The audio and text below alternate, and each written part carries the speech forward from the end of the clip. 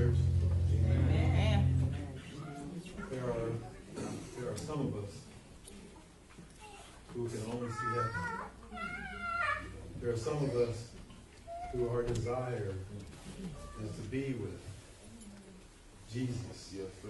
See, we see past the money. We see past the fame. We see past the glory.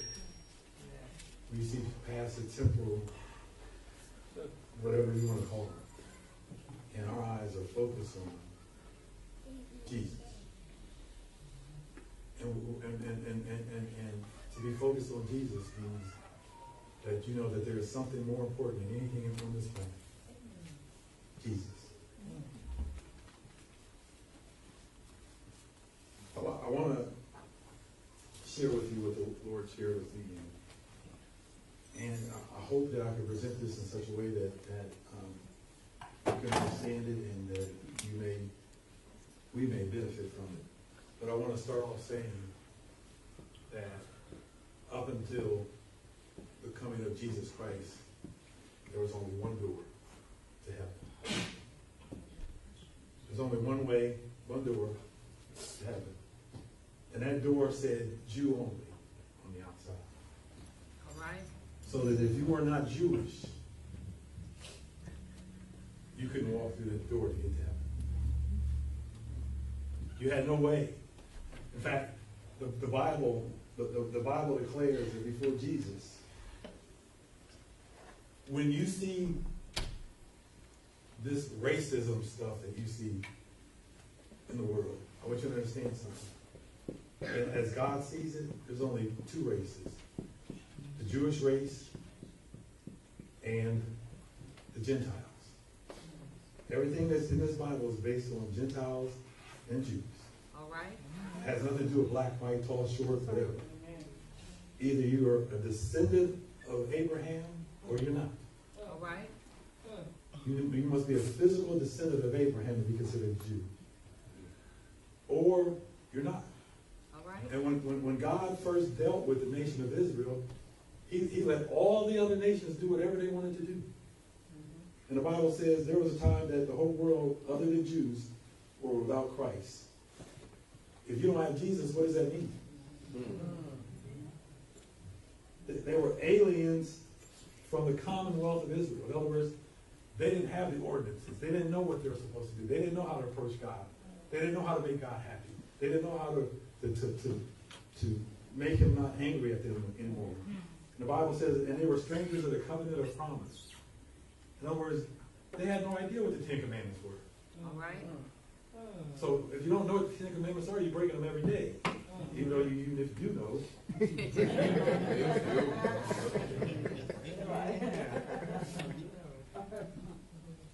And the Bible says, finally, having no hope. Yeah. We who are non-Jews had no hope to make it. The door that led to heaven said, Jew only. So try as you might. Be as nice and kind and loving and giving as you can. You ain't getting in. Amen. Because the Bible says having no hope and without God in this world. You who are Christians right now, can you imagine not having God right now? No. Can you imagine walking every day and not having the Spirit of God in you and knowing that God is with you? Right. Walking as zombies, Right. dead, unable to hear from God, talk to God, speak to God, unable to love God and be loved by God, without hope and without God in this world. It was a mystery. The mystery was, how in the world is God going to save us? All right. And I wasn't born with a silver spoon in my mouth. And I can't change how I was born. I can't change the family I was born to. I can't change my color. I can't change anything. So I was without hope. I didn't have a silver spoon in my mouth.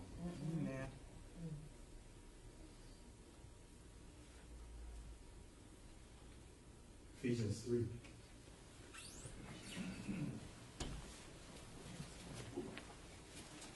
trouble. We can't make it.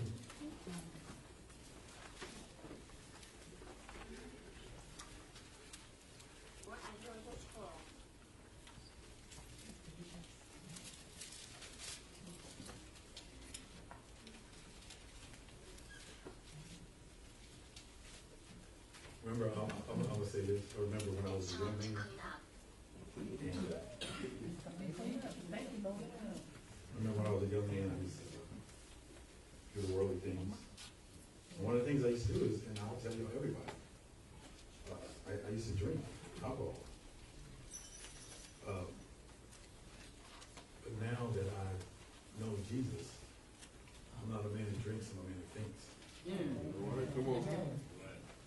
I'm moving away from that worldly stuff, or I've moved away from it. And I pray and hope that these messages find you in your heart, and maybe even, and the reason why I said that is because I want you to know that if God can change a person like me, what do you mean?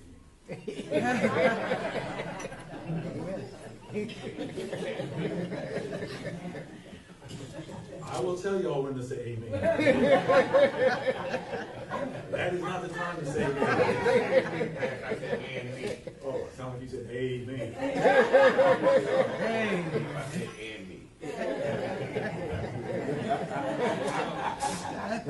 Amen.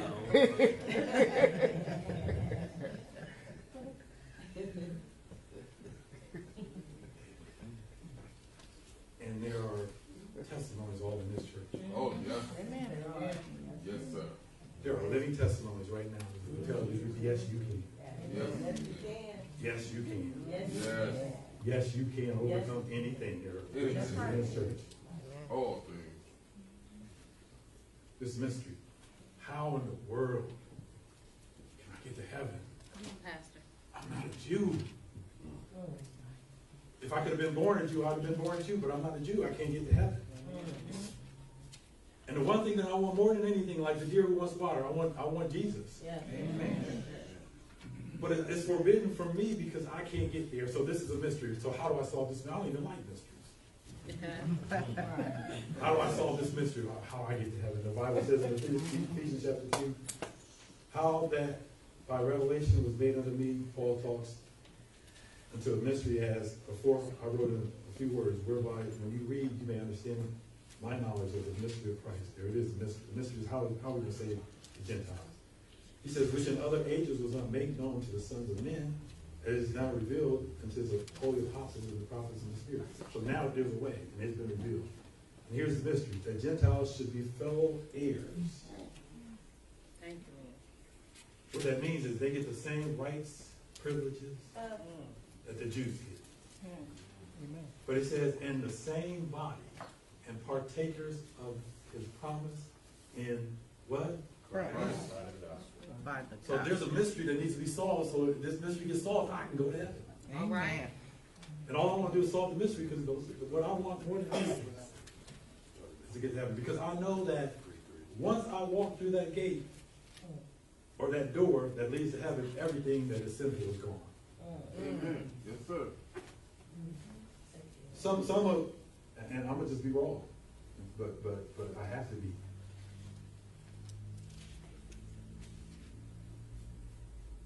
If you take an elephant when he's a baby and put this big old chain on his leg so that he can't move, so that he can only walk this far, and he puts a chain in it, and the first couple of months, and maybe a year out of his life, he's going to pull against this chain, but the chain is too big. Come on, Pastor. And he's too small, and he can't break that chain because the chain has got him bound.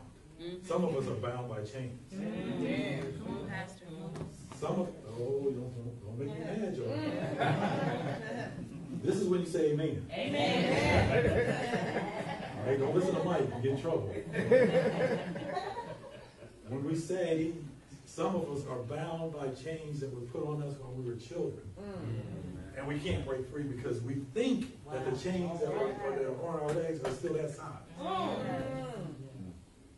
But when you take an adult elephant, you don't have to put a big chain on him no more. You just put a little rope on him, and in his mind, he says, I can't do nothing. Christ has already freed you from sin. Preach, Pastor. And if you're still sinning, it's because you think there's a big chain on your foot and you can't move forward. Preach, But the Pastor. truth of it is whom God has set free Uh-huh. is free indeed. So in your mind, you think you're a slave. But God says, I've already freed you. And if you look down, you'll see a rope and not a chain.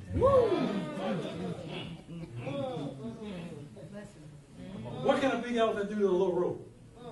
Tear it up. Why ain't y'all snapping? Ooh, preach, Pastor.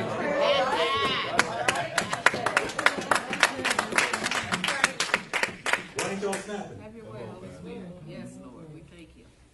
What's that song? Break every chain. break every rope. Yeah. It ain't chain no more. It's ropes. So you sing that song, don't say chain. Break every rope. What does God want? God wants each and every one of you in this room right now to spend eternity. Amen. He wants to love you unconditionally, forever. He wants to wipe away every tear Yes. that has come from your eyes. He wants to free you from everything.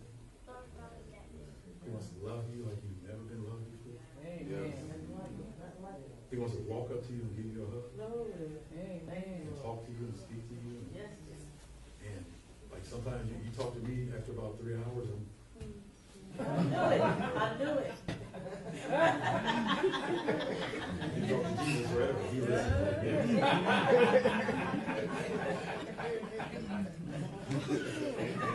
I'm not Jesus.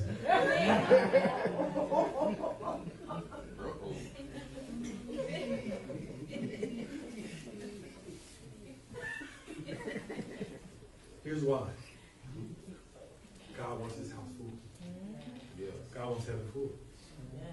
And he speaks about it in a parable in Matthew 22. Can you go with me to Matthew 22? Jesus speaks about a parable. A parable is nothing but an earthly story that has heavenly meaning. I hope I'm talking to somebody today. I hope I'm talking to somebody telling you that there are no chains that are bounding you anymore. There's only ropes. You have already been set free. And in your mind, you think that you're still a slave or locked into this thing, but really,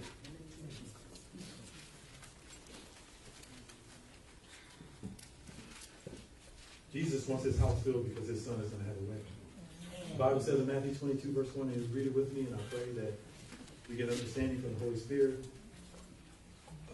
22, verse 1, Jesus answered and said to them again by parables and said, the kingdom of heaven, which is where we want to go, is like a certain king, which made what? He sent forth his servants to call them that were bidden to the wedding, and what? They would not come. So the Jews, he called the Jews to come, hey, there's a wedding with my son, and they wouldn't come. Imagine having a wedding feast for your son, Jesus Christ, and they don't want to come. Wow. Who don't want to come? The Jews don't want to come. Right? And they gave excuses. The Bible says in verse 4, again he sent forth another servant, said, tell them which are bidden, behold, I have prepared dinner, oxen, and my fattenings are killed, and all things are ready to come into the marriage. I believe this is the marriage supper of the Lamb. But they made light of it and went their ways. One went to his farm, another went to his merchant. And the remnant took his servant and entreated him spitefully and slew him. In other words, they killed him, the messenger. I'm a messenger.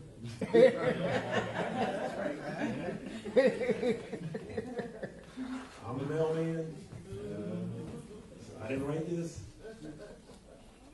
See, so you gotta be careful. They'll kill you. And the Bible says in verse 7, but when the king heard this, he was wroth, the father, and sent forth his armies and destroyed these what? Burned up their cities. You know what? The Jews, along with the Romans, killed Jesus. The messenger.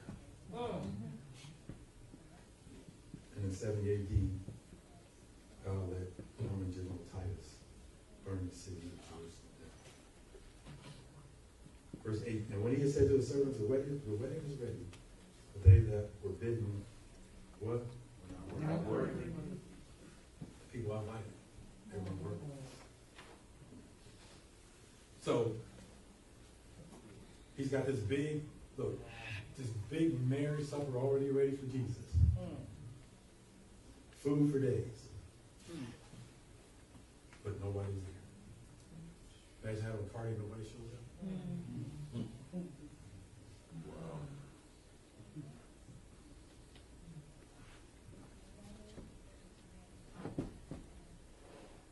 Verse 8, and he said to his servants, the wedding is ready, they which are bidden were not Not worthy. worthy. Go ye therefore to the highways, and as many as you find. Get to In other words, go to the corners, go to the streets, go to the highways, Yes, sir. go to clubs, go to the bars, go to the crack house, go to the whorehouse. Anybody who wants to come, Liquor store. go to the liquor store. So the verse 10, so the servants went out into the highways and gathered Christopher, David, I was there. I was there. Daryl. We found you on the streets, didn't we? In the gutter. George, found George in the gutter. Wes. All right. Are y'all listening to me? Yes, sir. Yes, sir. Went out into the world, the streets, the crack houses, the whorehouses, and found people. Amen. Yeah. The others could have came, but they weren't worthy to come. So God said, bring me anybody. Bring me the whosoever's. Right. Are there any whosoever's in this church today? Yes, sir. Whosoever what? Will. Whosoever will show up. Yes, sir. And the Bible says, I'll be there. listen to us. Verse 10, so the servant went out to the highways and gathered together as many as he found. The bad, the good, and the wedding was furnished with guests.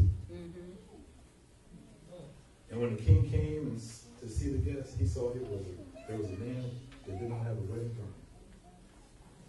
The wedding garment is the righteousness of Christ. In other words, he didn't have the Holy Spirit. And he said to him, friend, how comest thou hither to having the wedding garment? For he was speechless. Then said the servant, came to the servant, bind him hand and foot, and take him away and cast him out of darkness. And there shall be weeping and gnashing of teeth. So many are what? Call. Let me make it perfectly clear. If you're here and you're discerning, you're called. We need to wait for some people to come. Didn't he just leave? Why do people leave during the sermon?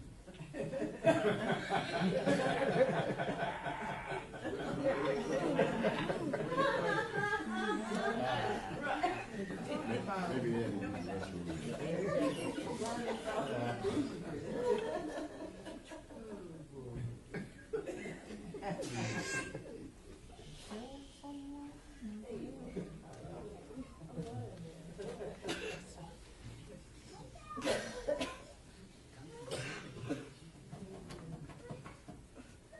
Jesus opened the door to the Gentiles. Now you don't have to be a Jew to get to heaven. Amen. Now the sign doesn't say Jew only. What does it say? Whosoever. Whosoever will. Whosoever will call on the name of the Lord Amen. shall be saved. When you're a pastor, I think, and I'm gonna tell you like this. I used to knowing my past. In other words, when I say it like this, because I'm trying to reach somebody right now in this church. I say it like this. When God called me to be a minister, a pastor, I asked him, I said, have you not seen my resume? Have you not seen where I've been and what I've done? And how many people I've done it to? Wow. Come on, Pastor, over and over. And it bothered me because I kept saying to myself, well, there has to be a whole bunch of people better than me, who have done less sin than me. There has to be a whole bunch. Nobody in this church, but there has to be a whole bunch of people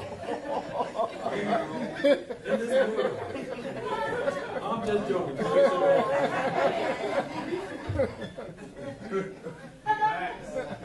And I'm going to tell you why I say that. We say, God, send us whosoever. Yes. What do we ask him to send us? Word to the word. Send us the who? Word to the word. We ain't scared of y'all. Send us the crackhead. Send us the alcoholic. Send us the fornicator. Send us the liar. Yes, sir. Huh? Cheaters. Okay, man. Send us the cheaters. For real. Send us the cheaters. Send us anybody. We don't care. We love you. Because the power of God is greater than the power of Satan.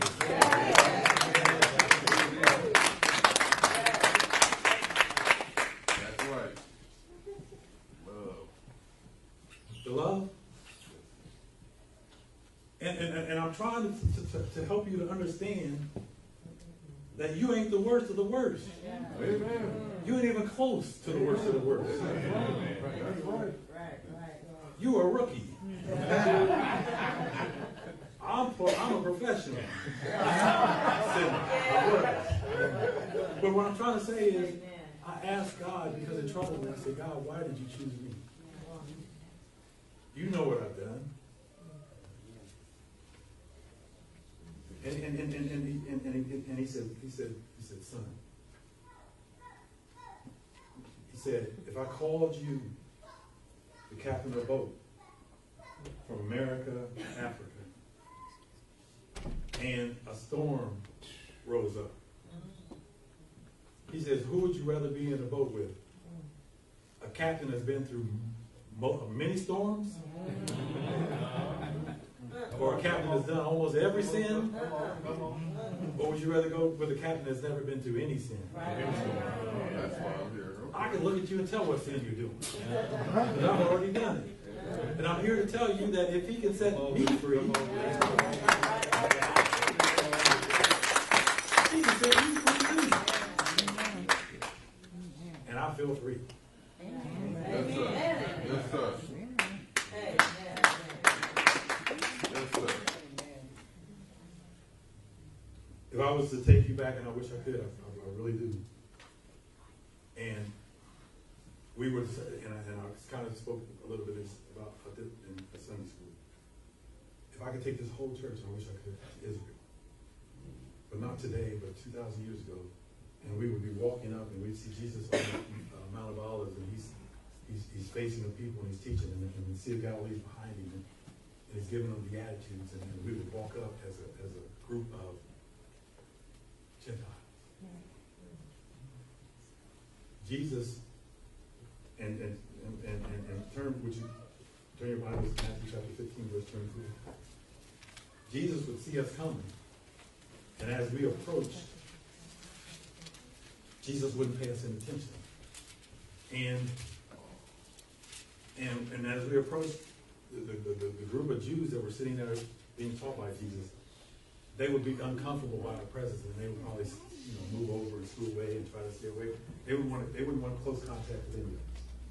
Because remember, the salvation was only for the Jews. And I'm gonna tell you right now, and I know you'll have to read the scripture to see it.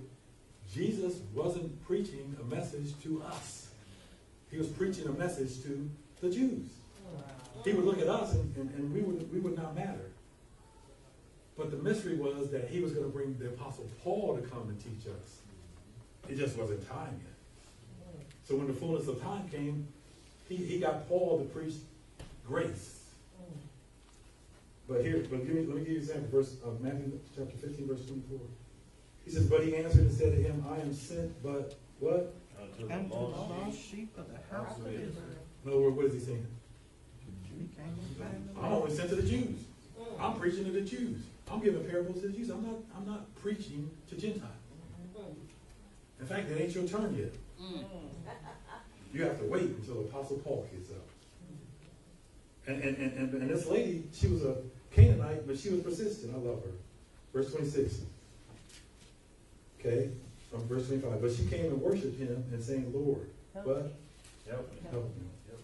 But he answered and said, it is not meet to take the children's bread and cast to what?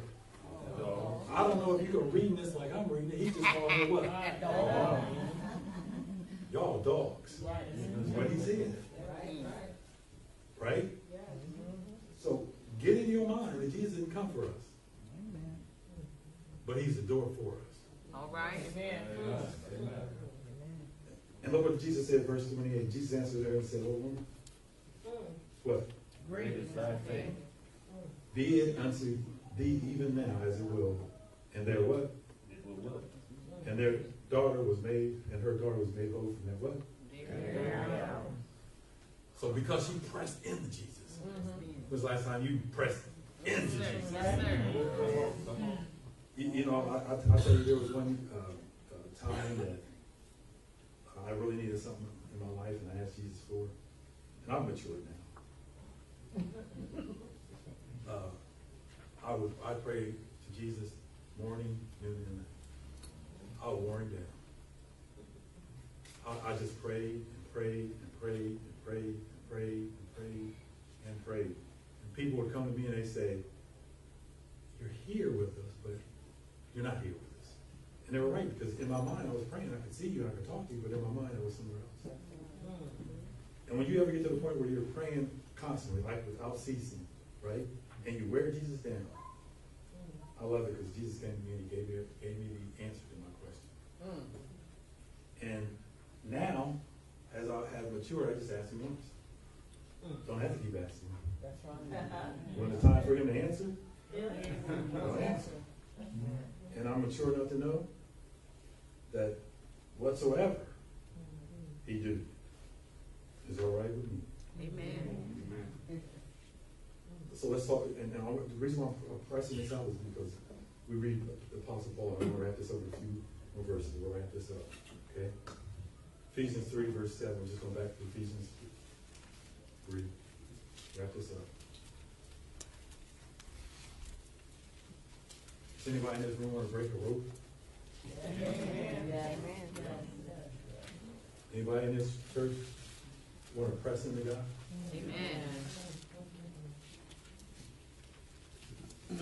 Anybody in this church want to know that even though you've done what you've done, God can still use you in a mighty way? Amen. If God can take a person like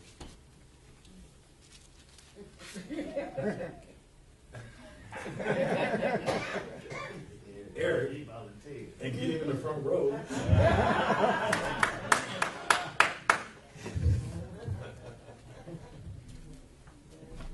ain't he good here? Won't he change you?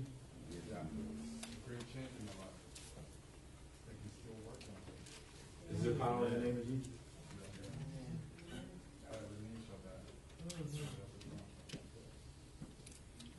And if God can do it for him, he can do it for her. Here it is. Let's do this. So why do we read Paul's letters? Because God made him the apostle to the dogs. The apostle to the Gentiles. Verse 7, he says, wherefore I was made a minister.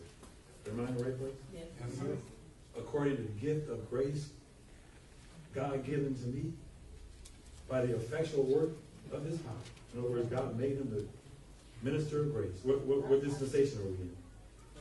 Grace. Verse 8, unto me who am less than the least of all the saints is this grace. In other words, he says, I am the gutter apostle. See, the one thing about Jesus, and when you get to know him, like John the Baptist says, I must what?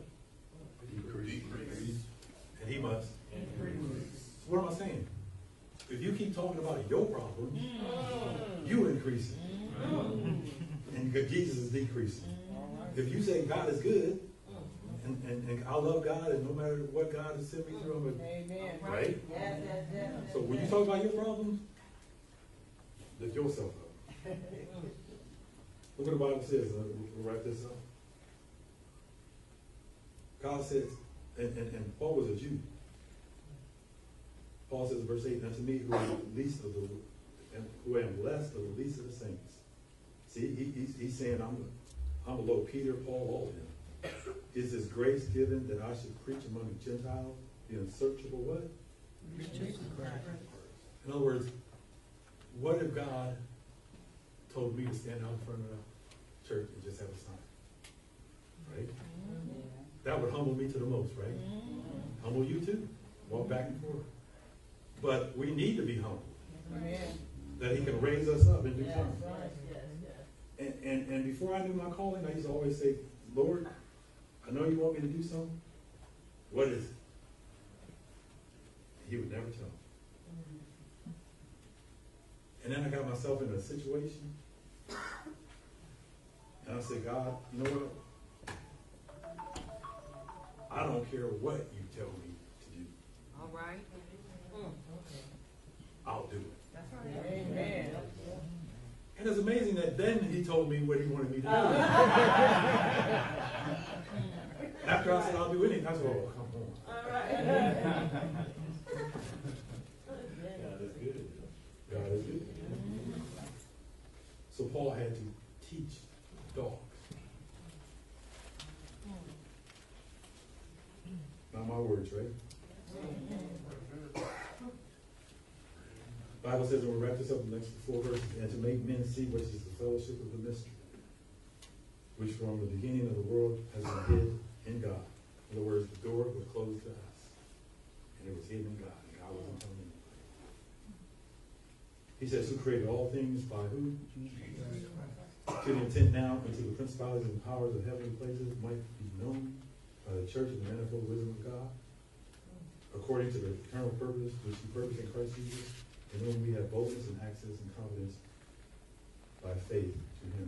In other words, the mystery was this: Jesus Christ has come to save everybody. Black, white, short, tall, dog, Jew, anybody. If you can't get now that the door says anybody, you still have to come through Jesus. That's right. So even if you are a Jew, it doesn't mean you automatically walk in. You better know Jesus. Now we're gonna call altar call, but right now, I want the for real people to come up, not the fake people. I want the real people who really are going through something and who really need Jesus. Bring every road, bring every road, bring every road, bring every road, bring every road, bring every road. There is power in the name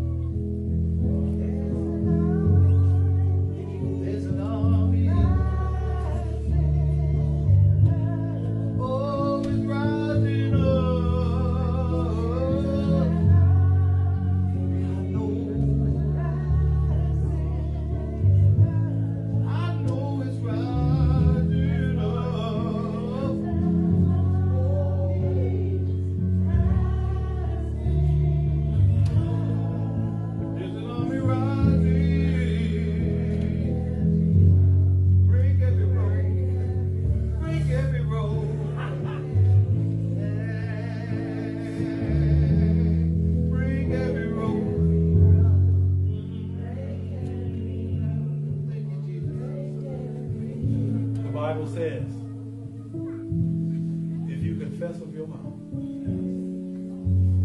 and believe in your heart,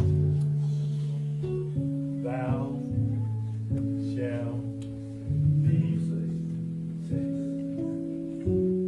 God didn't come in this world to condemn this world, but by him, he came in this world to save the world. Amen. The reason why he can't save the world is because the world loves darkness rather than the light. The Bible says, for God so loved the world, he sent his only begotten Son, that whomever believeth in him shall not perish, but have, help me y'all,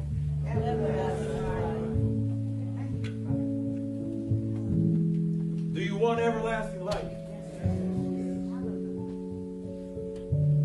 Everlasting life can begin here, right now. This could be the beginning of your new walk with Jesus Christ. Brother George is going to pray, and we just ask you to open your hearts and your spirits and allow the ministering Spirit to comfort you and be beside you. Father, we just exalt you and we glorify you and magnify your name. Father, we recognize that, Father, that can nothing really be done unless you do it. We also recognize, Lord God, that can't anything be said unless you say. So, Father, just as the lady in her persistence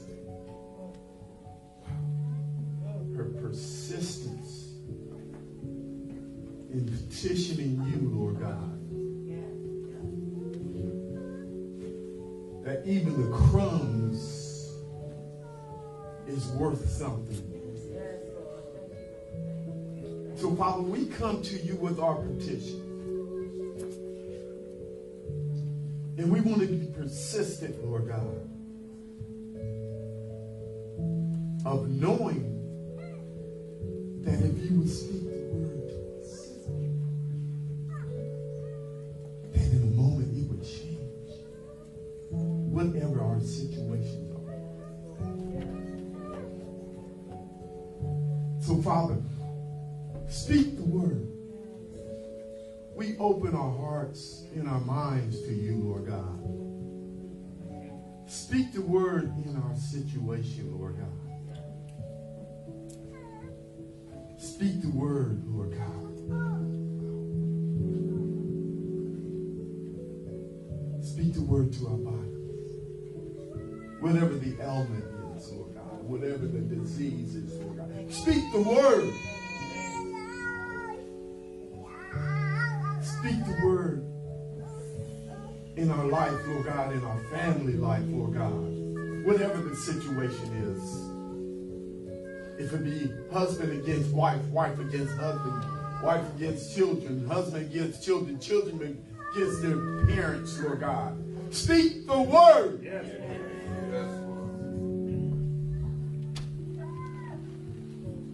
Lord, speak the word to them who don't know you.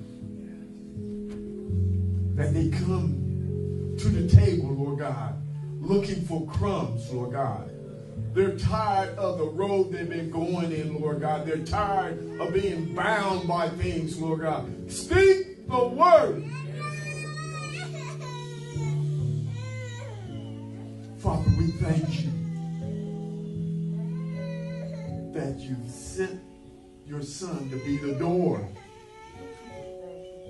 And we can come into it.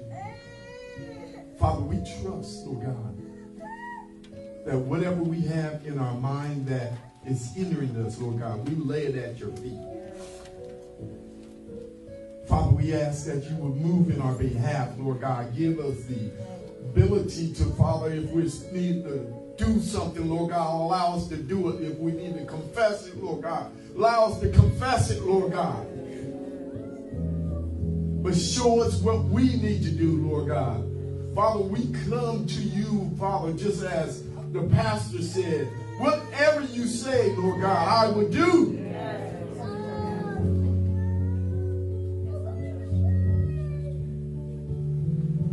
Thank you, Lord.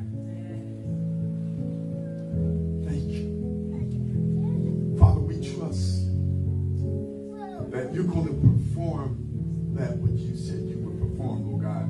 Even as the word goes out, Lord God, it will accomplish that which you please. So we trust you and we believe, Lord God, and we're waiting for the outcome and the manifestation in the physical of it in Jesus' name. Thank you, Lord God. Thank you, Lord God. Thank you. Thank you. Now, those who have made the decision to follow Christ, speak these words after me. God,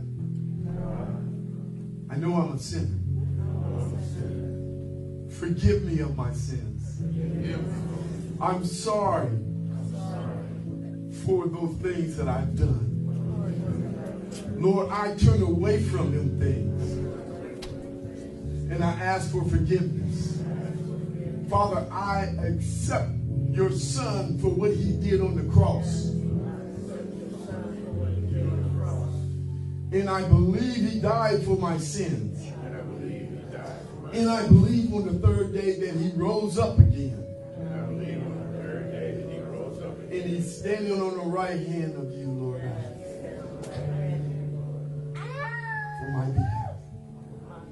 I accept the work he's done. Now, Father, I'm through with everything Satan have given me and thrown after me and what he has allowed me to do. I'm done with it. Satan, I don't want it no more.